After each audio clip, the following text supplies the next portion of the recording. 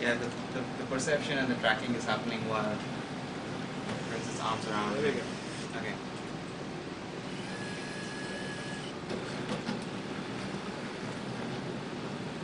Yeah, alright, so that's the knot right there. And as you can see, I mean these things are just in the initial stages of research, right? So we want to make these things as robust as possible so that they work on any scenario that we throw at. Let's look at laundry folding. And so the idea is there's a crumpled article of clothing in front of the robot, and the robot completely by itself has to figure out, how do you fold it and put it away. And so this proceeds in several phases. So the first phase is essentially the robot is trying to manipulate the object. So you noticed the first time it tried closing the gripper, it couldn't hold on to it, so then it tried it again. But this it is doing completely autonomously. So now it's performing a set of motions on the object, trying to figure out what it is that it's holding and how it's holding it. And so this it does by looking at two things. It holds it up by one gripper and looks at the lowest point on the article of clothing. Then it holds it up by both grippers and looks and fits an outline to the article using image processing and computer vision techniques. So what you see here is essentially for a towel, the robot is trying to identify the diagonally opposite ends of a towel so that it can hold it up. It performs these motions. It's just trying to straighten the kinks out. It drags it across the table to do this. And then now it knows that the end that's left is essentially the other end of the piece of cloth. So it goes in,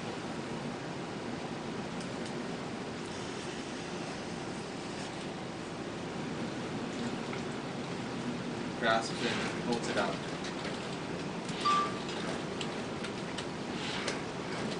So it has to go through these bunch of motions, because then clothing could be in infinitely many configurations, right? And so it wants to make autonomous. This movement. completely autonomous. Yes. So it's doing the vision, the perception. And it knows that the piece hasn't flopped totally. Yeah. So it's figuring that out on its own. So it's doing these motions to try to get it to a particular configuration.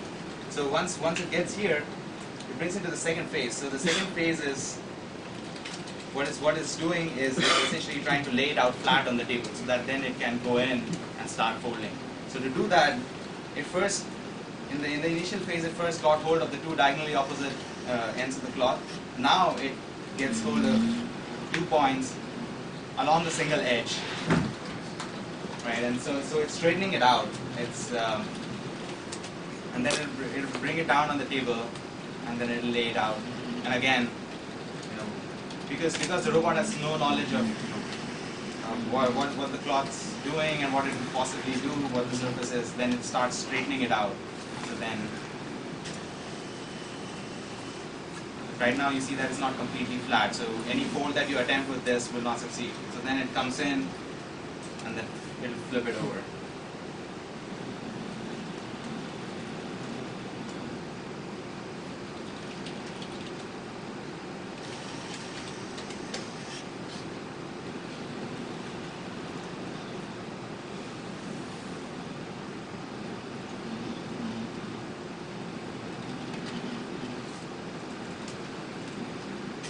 yeah. So now it's laid it out flat, and so that's essentially this phase where now it looks at the article and figures out, this is the configuration that I'm dealing with.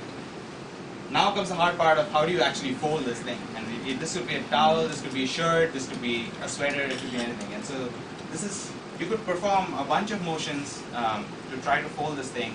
So the approach that we came up with is a geometric approach instead of a physical one. So the idea is the robot always does motions where part of the cloth is horizontal and part of it is vertical.